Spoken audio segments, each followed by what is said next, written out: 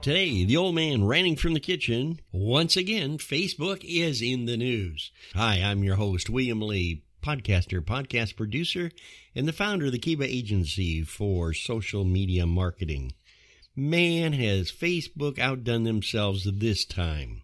You know, the war's been going on about the different changes, hate speech, political statements, and all that has been on Facebook, and some of us have totally ignored it, understanding that the dictator of Facebook is going to do it his way, or you can just find the highway.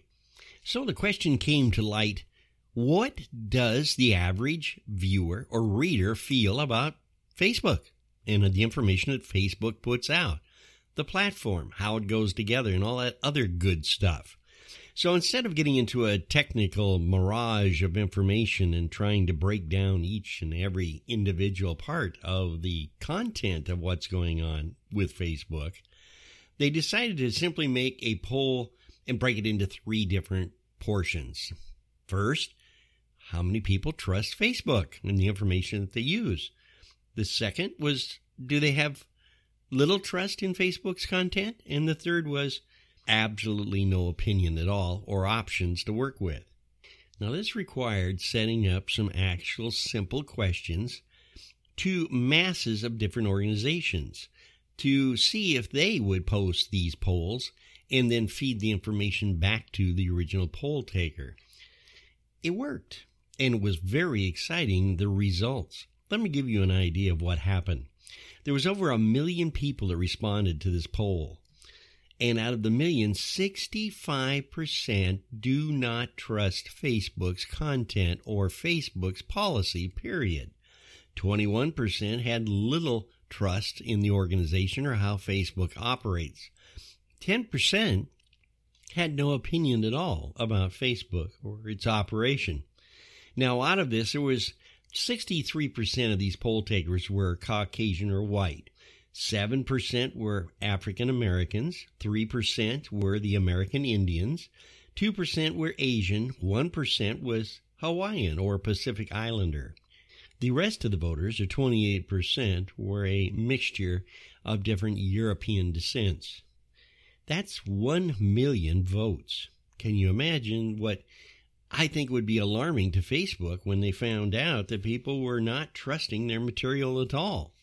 Now, just recently, one of the great, I would say, social media celebrities of all time, the Kardashians, their campaign was called the One-Day Moratorium on uploads to protest what it calls Facebook's repeated failures to address hate speech and election disinformation. A statement made by Kardashian-West, who has 188 million followers on Instagram alone, appeared to cause the firm, Facebook, after she made the statement that she was tired of having this disinformation and hate speech on Facebook. The market value plunged millions in 30 minutes. Although the stock later rebounded, it really telegraphed a wonderful report that, hey, Mr. Dictator, you are not controlling everything, and that we now, the individual readers and viewers of Facebook, have an opinion, and the opinion is we've had enough of lies, hate speeches, and misinformation, which was basically just to wind up the viewers and to make political statements which infuriated different classifications of individuals in America. It's as simple as that. You know, it was interesting that Facebook stock also fell 3% after hours trading on Tuesday, when speculation about the possibility now that the Federal Trade Commission antitrust probe was going to start, and that the government would be calling the dictator, even though we had this terrible epidemic, to answer questions in a closed-door meeting.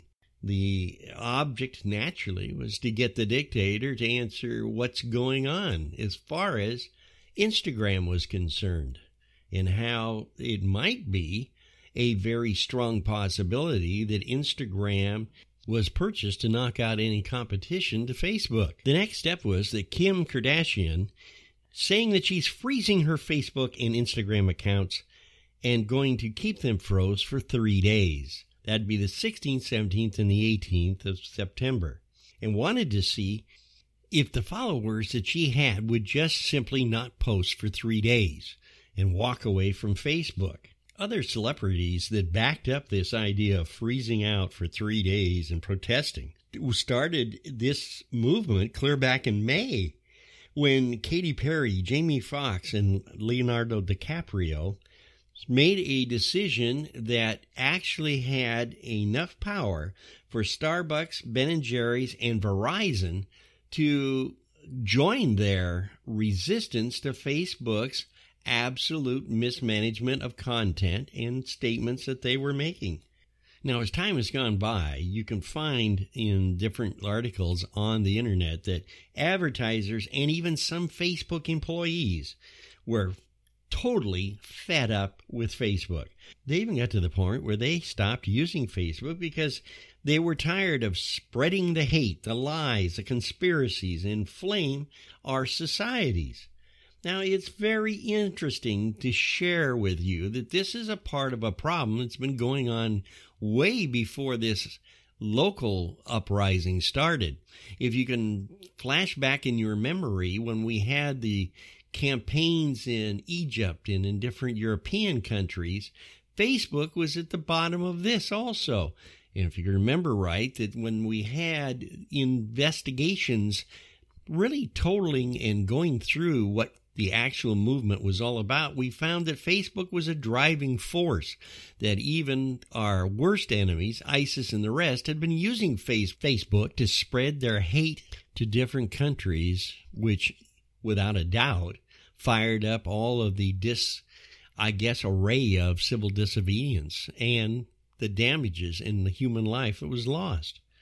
This is because Facebook, in many people's minds and in mine, has grown to the point where it controls now all social media in the world.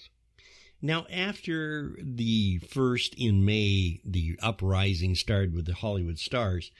Later on in July, after initial boycott, backlash, Zuckerberg's play down to the impact of the protests, saying it was very wrong to assume that Facebook, quote, dependent on large advertisers, end of quote. They don't depend on large advertisers. In his statement, he said very clearly that most of the revenue is made through small businesses. Isn't that interesting?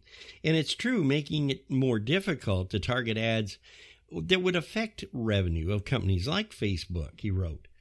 But the much bigger cost in such a move would be to reduce the effectiveness of the ads and the opportunity for small businesses to grow. The opposition to Facebook has cited areas that they are concerned about is combating racism, hate, and actually starting civil disobedience. Organizations like ADL, Color of Choice, NAACP, Common Sense, Free Press, National Hispanic Media Coalition, and last but not least, Sleeping Giants Organization. They're urging Facebook to consider really looking at the content, removing the hate speeches, getting rid of the miscommunication, and the information that is very much so inspired by a political source and or a hate group. They want to clean up the violence and quit spreading this information of violence throughout the world. It's as simple as that. The question comes to my mind is, how much longer are we going to, as American citizens or people of the world that want to stop this violence and activity that goes on in our communities and in our streets, that is really definitely brought into our homes via Facebook and other platforms that spread hate? It's as simple as that. Now let's look at the other side of the coin. Our constitutional rights give the dictator the right to freedom of speech. And that's very true. It does. And he also has the right to his own opinions and he is an entrepreneur. The problem rises that in his own little world as being the dictator, he feels that with the power and the money that he has with the freedom of speech, that he can pretty well, shall we say, push you into his beliefs. And without having a true conscience of right and wrong, as far as I'm personally concerned, that he does not own, then it is like, wow, the power I have, the money I have, I can do whatever I want to do.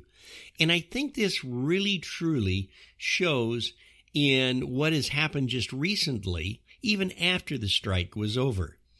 The problem that came up next was one of the biggest statements that he's ever made to Congress, which, if the American public would listen to it carefully, undermines the fact that he talks out of two sides of his face, stating one thing at one time and then coming up with a polished, shall we say, written speech by his $1,250 an hour lawyers. Here's the example that proves this point, at least to me. This is an audio cut from the investigation by Congress of what is going on with Instagram and how it was purchased. And I want you to listen very closely to what the emperor had to say. I've always been clear that we viewed Instagram both as a competitor and as a complement to our services. In your own words, you purchased Instagram to neutralize a competitive threat. If this was an illegal merger at the time of the transaction, why shouldn't Instagram now be broken off into a separate company? Well, Congressman, I think the FTC had all of these documents and reviewed this and unanimously voted at the time not to challenge the acquisition. I mean, I think with hindsight, it probably looks like obvious that Instagram would have reached the scale that it has today, but at the time it was far from obvious. It was not a guarantee that Instagram was going to succeed. The acquisition has done wildly well, largely because not just of the founders' talent, but because we invested heavily in building up the infrastructure and promoting it and working on security and working on a lot of things around this. And I think that this has been an American success story. Now, please notice in that soundbite two things that really stand out. Number one, he is saying to America that Instagram was not a threat, that it was a good platform, but it wasn't a threat at all. In fact, he made it very clear that, number one, that was legally purchased and that the government had all the paperwork in front of them, ins and outs, side deals, and everything that was being put together by the emperor of the social media world and empire that he's built. Also in the conversation, you'll really notice that when he started his spiel about what was going on with the purchase of Instagram, he pretty well made it very clear that the founders, the original founders and owner of Instagram, really didn't have everything put together without his touch. In other words, he felt in his mind that it would not have been as spectacular as it is now, I believe, if he hadn't have put in infrastructure and advertising dollars, etc. How can you actually, with a straight face in front of Congress, when they have the information of a statement you have made to the press to begin with, and then when you're asked under oath what's going on, you change your answer? Isn't that an interesting point? He makes it very clear that he did not assume that Instagram was a competitor. Folks, Instagram was a big competitor against Facebook. Why would he make a cash offer to the founders and the developers of Instagram and then in turn invite them into the family of Facebook to operate Instagram while he oversees the operation? In other words, they were filling the content and putting Instagram on the map. So there wouldn't be a big change, and the general population or users of Instagram wouldn't get, shall we say, nervous and, well, leave. Now, the reason that Instagram also was going so fast and furious in the growth that, of course, the emperor will not admit, was the factor that a lot of people were leaving Facebook, the younger generation from 25 down, that were users of Facebook, were leaving because they didn't like the format. They didn't want the actual content. They didn't like things that were being set up. They were kind of, well, shall we say rebellious, because a lot of older people had moved into